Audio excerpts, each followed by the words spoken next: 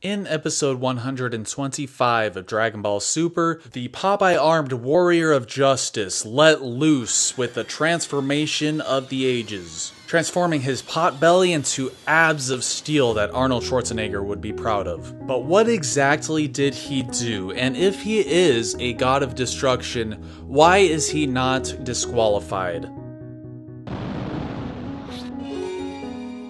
So as we see, Toppo is battling 17 and getting the upper hand. However, Frieza jumps in to help him. Getting caught between the two blasts is almost eliminated, but being able to withstand the blast, he says, "Justice is worthless now, I've made up my mind." So what happens in this instance is that since he doesn't seem to be able to take on both Golden Frieza and 17, he decides to tap into his God of Destruction energy, which, as Vermouth explains, is energy that only gods of destruction possess. And according to Vermouth, he is no different than a god of destruction, and according to Universe 11's Angel, it is revealed that Toppo has been doing some sort of secret training as a candidate for God of Destruction, which explains how he is able to tap into this energy of destruction. Which is very interesting considering he wasn't using this power beforehand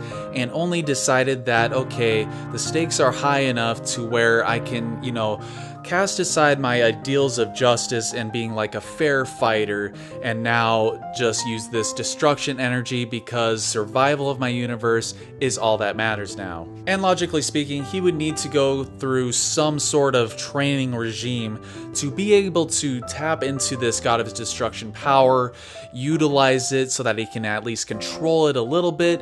Because if this energy is not controlled, I mean, this is pure destruction energy here. And if it just goes, rampant, uncontrolled, you can just easily just wipe from existence everything around you. So now in this episode, he shows the results of this training. Well, the way I see it, aside from the physical attributes that he takes on, is that it is similar to Goku and Vegeta's Super Saiyan Blue forms, how they were training with Whis and in the use of God Ki. Toppo was, on the other hand, trained in the use of God of Destruction energy. So this is kind of like his God of Destruction equivalent of Super Saiyan Blue. And as far as his aura goes, the reason why Frieza's blasts and 17's rocks and blasts were just nullified once they even got close to Toppo was that his aura is destruction energy, so nothing can really get past it.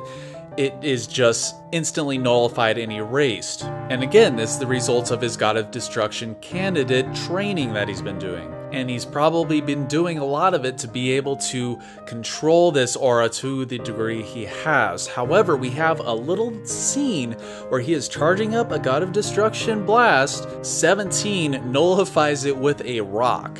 So it kind of shows, yes, he has a lot of control over this. However, his training obviously isn't complete. So he doesn't have a real God of Destruction grasp or, the amount of control that a real God of Destruction would have. Now, speaking of real gods of destruction, why is Toppo not disqualified here? At least not yet. Vermouth literally says he is no different than a god of destruction. Well, here is how I see it.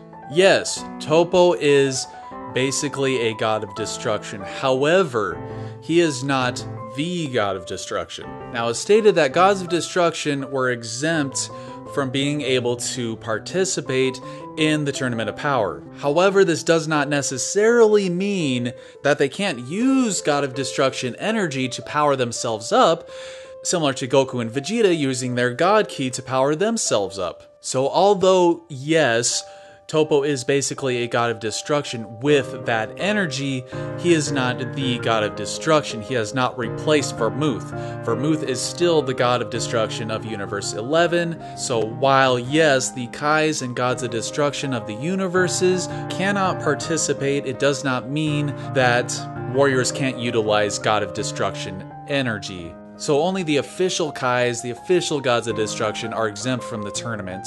Kind of like how a coach on a football team can't just go out in the field and start throwing the football around, Although it could have been a rule made in fairness, like the gods of destruction are too powerful for regular mortals, but then you got guys like Jiren, and now you got guys like Toppo, Blue Kaioken Goku, chibi-eyed Vegeta, so that's kind of quickly going out the window, because now you got mortals that are getting close to God of Destruction levels of power. So what do you think? How do you interpret these things? Why do you think Toppo is not disqualified, at least not yet? And hopefully I'm pretty accurate with this. I try to be as accurate as I possibly can, and we haven't seen much of God of Destruction Toppo yet, so there may be more to come in terms of information about this. But as always, thank you for watching, subscribe to the channel, and take it easy.